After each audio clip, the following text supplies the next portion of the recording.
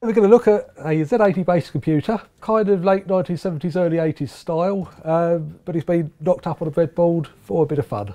This is probably halfway between a ZX81 and a Spectrum in terms of power and speed, etc. So in theory you could actually wire this up to a Spectrum peripherals and run a Sinclair printer or whatever from it. So can we see Manic Miner at some point in the future? On a screen like this, not for a little while. Main board is here. There's the Z80 CPU.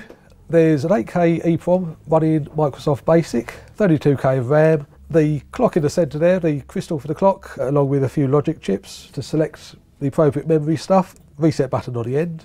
Input-output serial chip that talks down to effectively an Arduino that runs the display and the keyboard.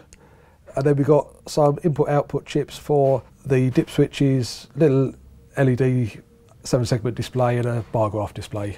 It's all made from wires pushed into a breadboard, as you can see. I just wanted to play about with something old school. Almost everything there has been donations to the Nottingham Hackspace. So it's been a case of rummaging around, see what you can find. It's like, oh, Z80 CPU. In that case, I'll base this on a Z80. So yeah, with the donations and spare bits knocking about, that's pretty much what it is. You can run any program which you can write in BASIC, you can run on it, as well as reading input switches, setting LED outputs, which in theory you could then use that to run relays, read bigger switches, control motors or whatever. Obviously you've got the keyboard input and the little display. It'd be nice to have something a bit larger, but that could be next stage. There's a little program which I've written already. Anyone which is familiar with BASIC will understand all of that. So if we run that, all it's doing is counting up in binary on those two little displays there. This one is a lot brighter than that one. I can make this one dimmer, I can't make that one brighter. It's a program which will count in binary on the bar graph display on the right, as well as increment numbers on the other one. In a binary base 2, you've got the 1, 2, 4, 8, 16, 32, 64 and 1, 2, 8 lights. So each one of those that lights up represents that number. It is actually a 10-digit bar graph and we've only got 8 digits of data, so ignore the two that aren't coming on, they won't ever come on. So once they're all full, the program will end, yeah? That's it, there you go. Alright, so and talk us through, how did that look in terms of BASIC? Should we have a look at the code itself? There's the first 4 lines and then last couple, just a couple of nexts at the end. The program I've written on the Arduino controlling the screen is very rough and ready. It could be a lot more efficient, but it's not. It does the job. The biggest amount of resources was trawling through the internet to try and find enough information to build this. There's a great website by Grant Searle which has got some schematics on it which are a great help. It's also got the EEPROM with Microsoft Basic information as well. So the link will be down here somewhere. It was pretty much built up over the Christmas break. A few bits of tinkering, a few bits of adding and tweaking.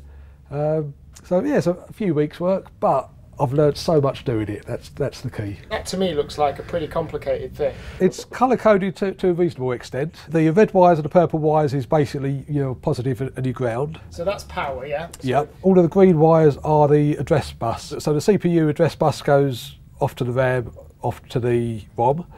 A bit of the address bus goes off to the communication chip. There's 16 lines of the address bus, which means that the CPU can address up to 64K of memory. So every byte of that memory has got a unique address within those 16 lines. You've also got the data bus, which is all the orange wires. So the orange wires again goes from the CPU to the ROM to the RAM, communication chip. Data bus also comes down to the I/O chips as well. So that's carrying the data either from the CPU to memory or from the CPU to the I/O chips or back the other way. So it's a 8-bit controller, 8-bit micro, as opposed to your modern computers which are your 32-bit, 64-bit ones. There's no hard storage on this, so once the power goes, your program's gone, so you've got to type it all in again from scratch.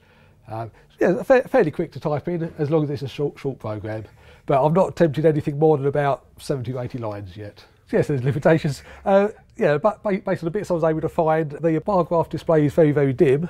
Conversely, the 7-segment LED is very bright. We've had to turn out the lights to be able to see that. Do you know what all these different bits came from? So for instance, the LCD screen at the bottom there that you're using. The LCD screen is one of the few bits that I bought on eBay. The communication chip I bought as well.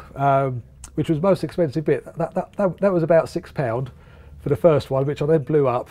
So the only one which I had to buy, I then had to buy a second one of it. This is the schematic of the computer here. In the middle here we've got the Z80 CPU. That's connected via the address bus round to the RAM and to the ROM. This line going round here, which is the green wires.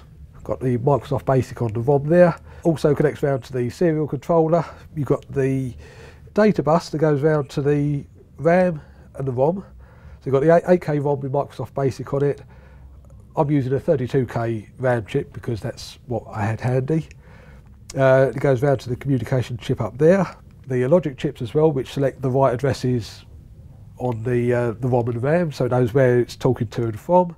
And a little timing circuit over there which runs the clock for it.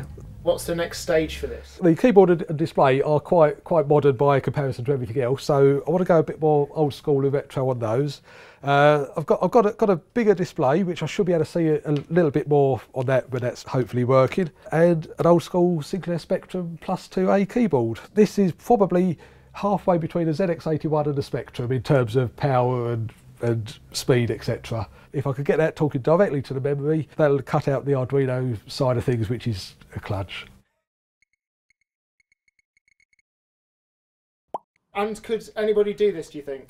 If you can use Google, you can find the information and you can build this yourself.